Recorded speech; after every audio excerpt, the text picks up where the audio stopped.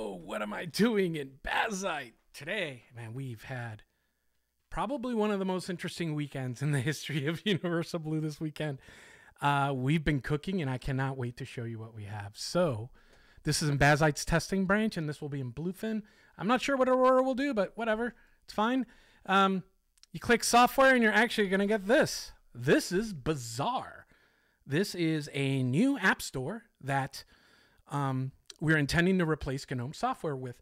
One of the issues that we've been having for years is while proprietary operating systems have been really capitalizing on the app model, we've been kind of sucking, man. Like, it feels like getting an app store that is like pleasant, easy to use, and do everything that users want is like always a bridge too far. So when Calumny showed up and started posting on the GNOME subreddit that they were working on a replacement for GNOME software, written from scratch, bottom up, I had to take a look. And over time, we started to work together here pretty closely. I've started to donate, and it's become pretty clear that there's definitely synergies and lots of places where we can help each other. On top of that, Kyle, who's our front-end guy who does the websites and is the co-founder of Bazaar, is a front-end guy. So they got to work. Calumny made a nice little CSS front-end thing, and this is what you see. Everything you're about to see here is going to change. It is in progress. I know those words. This looks like a 1990s PowerPoint presentation, but the idea is that we're going to prototype and iterate on this quickly. You'll be getting these in the Bazaar testing branch, and these will land in Bluefin after I let them cook, because Kyle and Calumny are cooking. So the way it works is each one of these sections are defined by us in YAML files in GitHub. Framework shout out, of course. This is useful for us for a few reasons. First of all, we want to be able to curate an experience to our users. So Bazaar is going to have things like gaming sections and streaming and chat and things like that. Imagine Bluefin, we're going to have developer sections. We're going to have, I really want to do like the best of GNOME Circle this month. We want to let community people curate and show off these apps as much as possible. I want to point out right away that we intend to have donations be a first-class primitive in this store. That means it should be easy to pay developers. And that's really all I'm trying to solve here. So you got your little update button here. It, of course, matches your GNOME accent color. This isn't a VM, so it's a little jank, but that'll be fine. It'll do stuff in the background for you, all of this kind of stuff. And it is currently not hooked up now, but it will be hooked up to your GNOME search so that you can just search for something and it will populate that. The way I like to install apps is you're reading the internet, you read the new version of This Week in GNOME, you're like, oh, dude, I have to have that.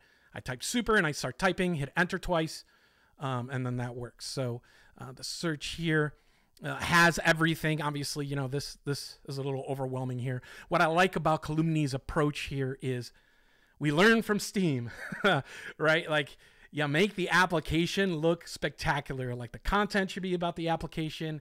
You want to make it look good. One of the problems that we have is every time someone criticizing Flatpak, they're talking about these old apps that probably aren't going to come with us to the new world, and there's gnashing of teeth. And so what we're going to do is highlight amazing, incredible apps that are awesome and tend to be Flatpak first. So, I don't really have any problems with Flatpak because I use GNOME, and all of those apps are always just there. Everything works. I get my permission prompts. All the portals are hooked up. So generally speaking, that works. So we want to accelerate that. So, you can type in here pretty fast, and it does all this stuff. There's like a one-click thing. Oh, that's the share button. Ooh, that's new. Hold up. Oh, that is nice. Let me pick one of these. Oh, add water. This is a great app. This makes your Firefox use GTK4. So we have that going on.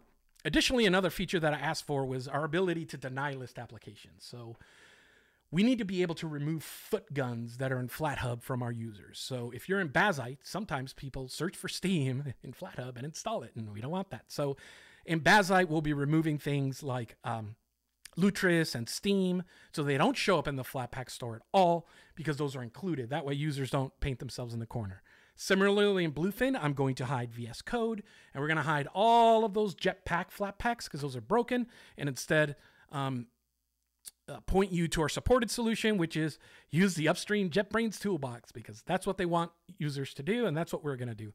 So I'm also going to blacklist some things that are available in Brew and Vim. Vim, you can get those from Brew and things like that.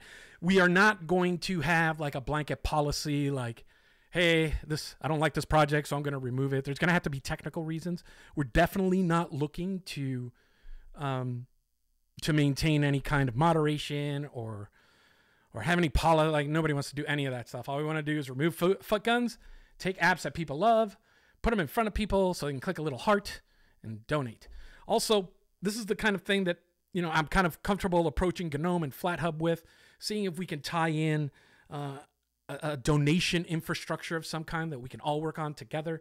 So I have a blog post about this, about how, you know, KDE and everyone, we really need to start figuring out a way to tell app authors how they can ask for donations without like every single app doing something different, the desktop doing different, and then all of a sudden we're spamming people, and it's just like this. Like, we got to figure out a nice, clean way to do that. And the only way to do that is by talking to everybody and driving consensus. And I'm pretty excited. So this whole thing is CSS here. So in Bluefin, it's going to have all the dinosaurs and things like that. And you can change the colors, and there's all sorts of stuff. This front end, I mean, Kyle did this in like a day and a half. So pretty excited about it. This is kind of what I've always wanted. It's nice to finally be able to, you know, have something that is all about this. There's definitely some nerd stuff we need to hide. Like, you're going to see stuff like this with full timestamps and all the nerd Linux stuff, but that's fine. Don't worry about that. You know, considering this project is like a month old. Oh my goodness, man. How long have we been waiting for this? So I'm pretty excited about this. Please consider donating to the author. I left their address here. If you want to invest in it, the only way we can get the Linux desktop of our dreams is we have to invest in it. So please, I encourage you to do this. I've been waiting for someone with this skill set to be able to help us, and to let you know how I decided the minute I was all in is we're talking to the author, kind of figuring out if this is a fit for each other. And I asked, well, are you going to put any of the old legacy stuff in there, like Package Kit? And the author goes, what's Package Kit? And at that point, I knew I'd found my guy. So with that, have a great weekend. And as always, we're listening. Give us your feedback, all that good stuff. See ya.